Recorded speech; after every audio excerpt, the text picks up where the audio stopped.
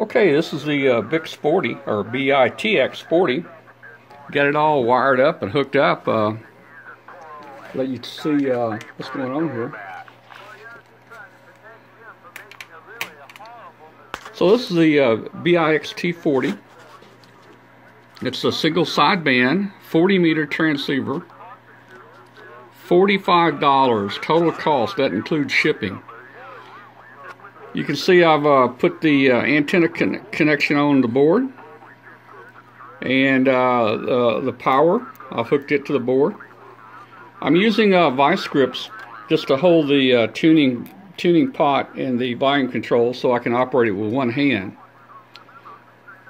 But basically the board comes already pre-assembled and tested, and all you do is take these components, like the tuning pot and the power jack, and you wire the cable on it, and they provide you with cables that have the little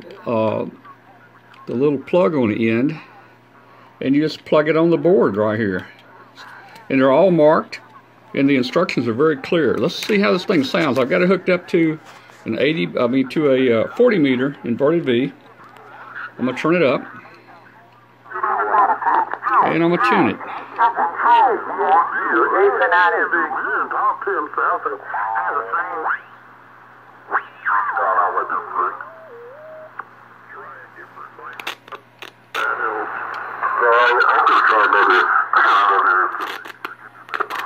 Sounds like a pot's a little dirty.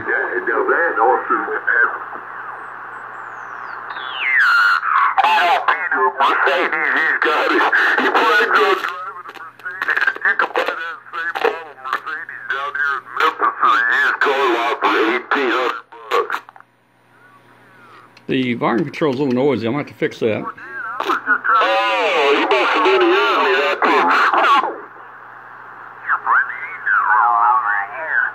Something like that. I still got solder on it. But that was 6337, and then I bought a little 6040. I got it.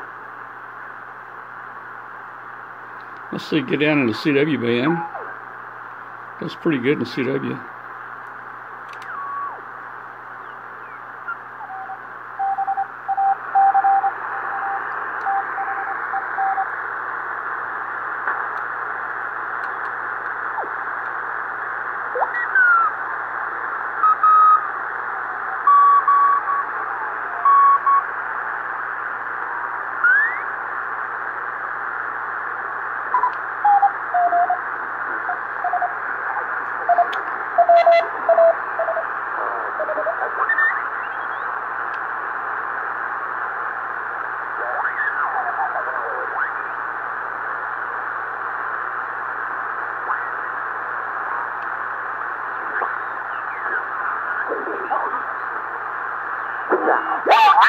Man, I think you know that. 8 to 9 MB.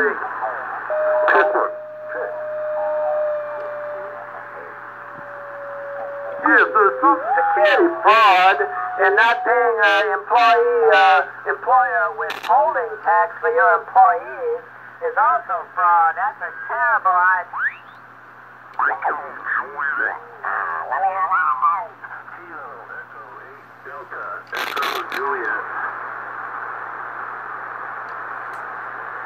Well, hello, K8DEJ.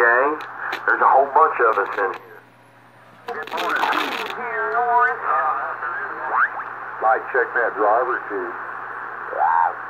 And they're calling possibility that, it'll fire up hot. And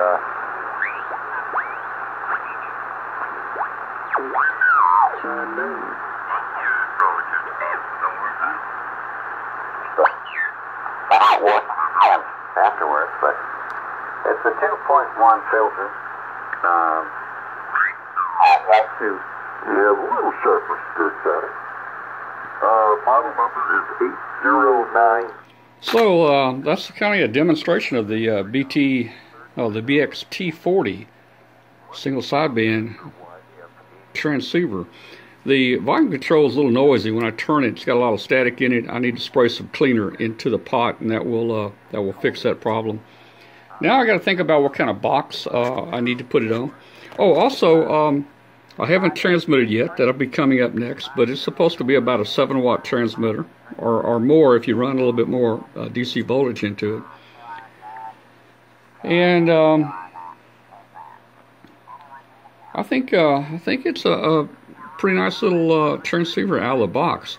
When I first got it, there's a trimmer here, or a capacitor right here, that kind of sets the band pass or bandwidth in the 40 meter band. And out of the box, this thing came up from about 7 megahertz to about 7200. So it really got the lower end of the CW. But since it's a sideband transceiver, I wanted to get more coverage up in the voice part. So by adjusting this capacitor here, I was able to move the entire frequency band up in the 40 meter ham band, and now it's tuning about 7100 to 7280, which gives you quite a bit of voice band.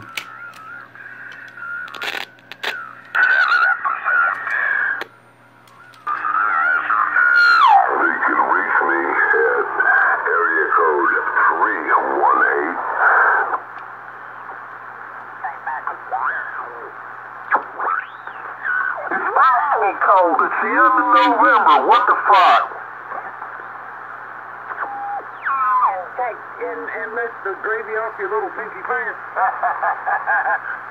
Alright, so far I'm pretty pleased with it. The BITX40. Now it does drift, and you're supposed to leave it on about 20 minutes before you start using it. Next step will be to put an Arduino DDS VFO on here, which is a very stable VFO with digital readout. So that's just an option. There's so many different things you can do with this board.